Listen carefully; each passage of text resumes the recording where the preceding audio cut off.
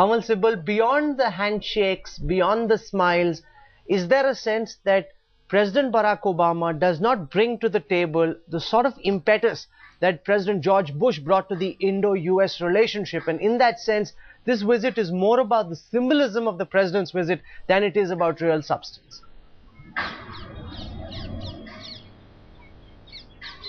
You know, both sides have agreed that this visit is not about any big idea. Now, that point is accepted. But there is also the argument that with every visit, you can't have a defining idea of the kind we had when we signed the Indo-US nuclear accord. This visit certainly will be important in terms of symbolism, but it will also bring some substance. And let's not forget that. On the defense side, I think some deals, even if they're not announced, will be finalized. We have signed the compensatory Convention on Supplement Compensation on the nuclear side that has taken a difficult issue off the agenda. On the technology export control regime, there would be some progress made. DRDO and subsidiaries of ISRO will be removed from the entity list.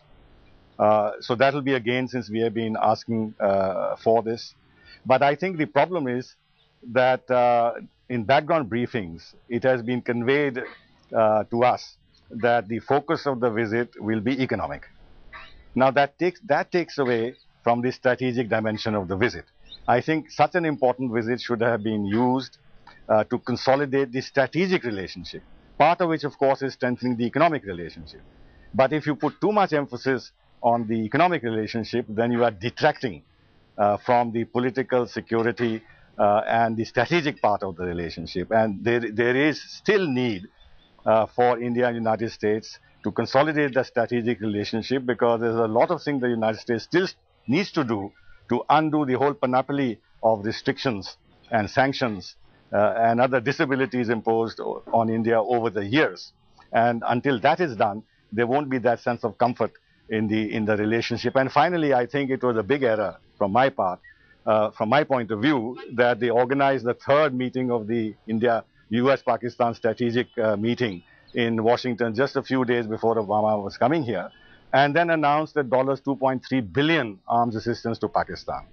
Now, they should have understood that even if we don't protest too much because we want to make this visit a success, this is disregarding India's sensitivities and arming India's implacable adversary. They shouldn't expect that this will go down well. And the signal from this is that there is still a long way to go in building up a strategic understanding in our region. It's all very well to talk about global issues, global commons, but unless we have a strategic understanding on what's happening in our region, in Pakistan, Afghanistan, on the issue of terrorism, I think we will not be able to build that kind of trust that we need to build and take the best out of this visit. Let me get in a word from Washington. Frank Wisner, former diplomat, joining us now.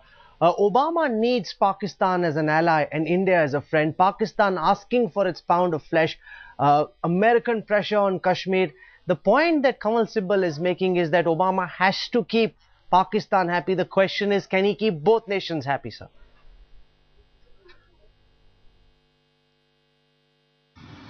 Well, that's a tall order, but I'm absolutely certain the United States needs friends in both New Delhi and in Islamabad. And we're not going to sacrifice the interests of one in order to make friends with the other. That's out of the question. And I frankly do not believe the United States will seek to put itself between India and Pakistan over the issue of Kashmir. Rather, we need a relationship with Pakistan that addresses the dangerous situation inside that country and along its borders. And with India, we need a much broader relationship that is strategic in nature, that deals with the future of the balance of power in Asia, deals with our economy and the global economy, and also sets the stage for India's entry as a major power on the world stage, including membership in key international institutions.